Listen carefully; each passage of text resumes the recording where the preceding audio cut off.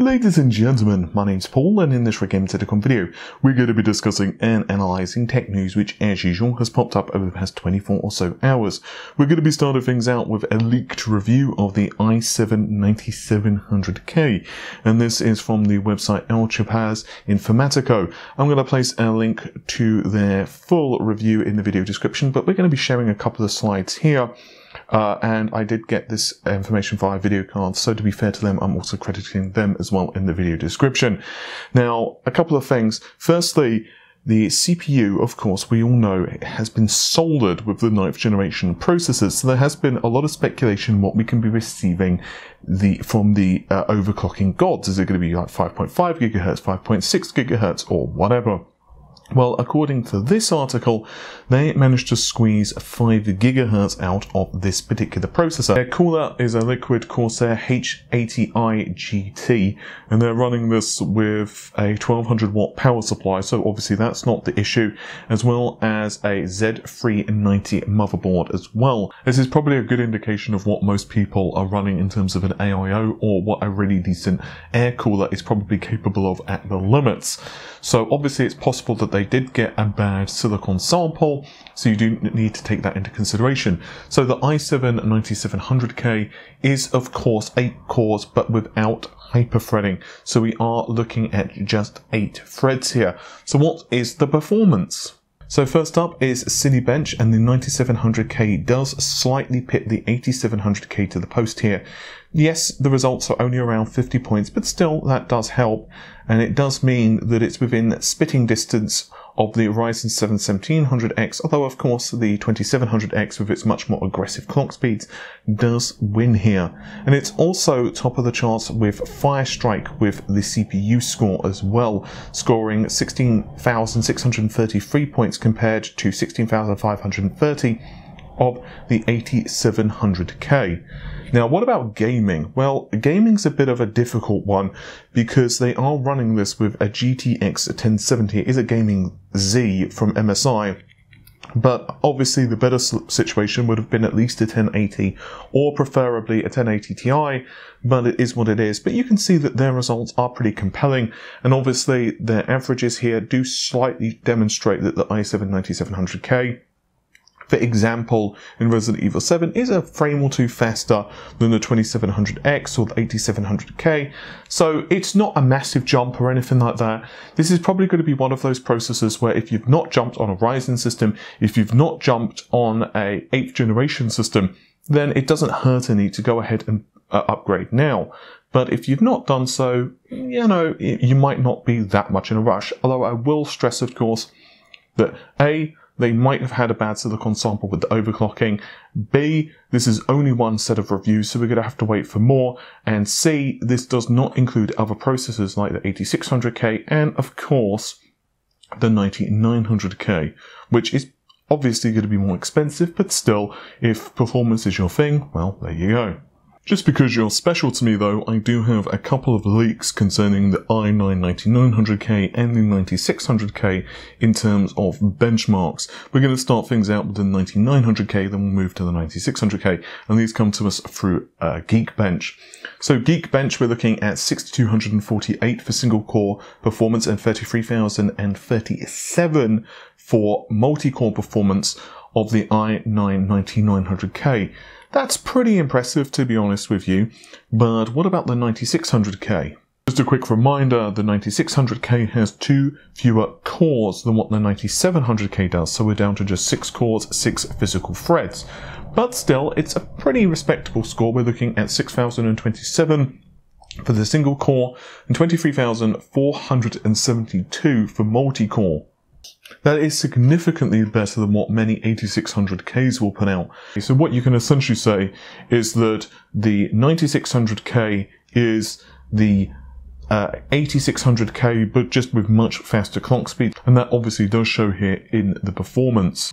And now we're going to move over to a piece of GeForce news, and this comes to us from Nvidia's CFO, Colette Kress, in a recent earnings call. I'll link in the video description for this particular piece of news as well. Now, it's not an exact answer, but it does give us a couple of questions that we need to raise. She essentially said that Turing and Pascal will be coexisting until the holiday period. So what that basically means, for several months, we're going to be seeing the 10 series along with the 20 series.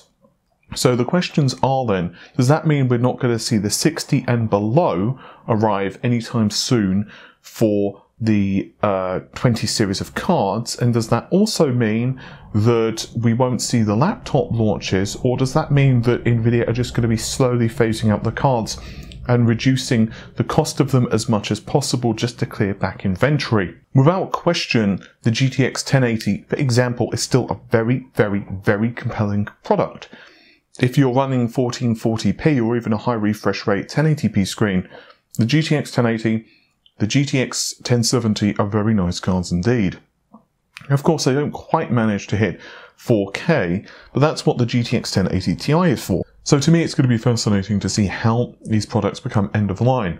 It wasn't too long ago, a couple of days ago, that Overclockers UK did mention that their inventory of 10 series cards is starting to run out, and that's why you're going to start to see the prices of the 10 series start to go back up, because obviously supply and demand. People have jumped on the 10 series cards because they were really cheap at the time. You could pick up some really good deals. And in fact, there wasn't that much of a price difference at one point anyway between the 1070, the 1070 Ti, the 1080, although the 1080 Ti's, they did manage to hold a nice price premium. So what we're going to be seeing on the laptops, apparently we will see the apparently there will be the 2080s launch at some point, and that's one of the rumors that's going around right now for mobile, but whether that actually happens this side of Christmas or not, who knows. If you are interested in picking up a cheap 10 series card though, there are a couple of affiliate links in the video description which you can go ahead and check out. But once again, if these prices go up over the next couple of days, I wouldn't be surprised, because once again, retailers are getting rid of their inventory really fast. So whether NVIDIA have more cards, or rather more GPUs that they can fill up that inventory with, no one really knows for sure. I also want to put out a small update concerning a story I covered a few days ago, and that is that AMD will be unveiling, supposedly, X499 at CES.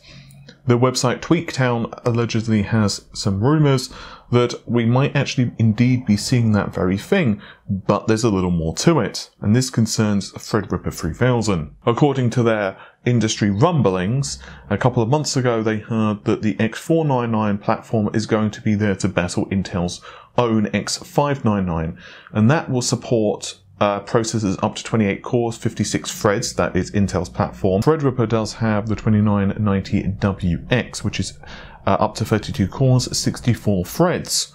But AMD are not satisfied right now. Allegedly, the Ryzen Threadripper 3000 series is being known as Castle Peak, and we will see AMD push their foot harder down. This is a quote from the website on Intel's neck, where we might even see PCIe 4.0 support, as well as 64 cores, 128 threads with the next generation of EPYC processors.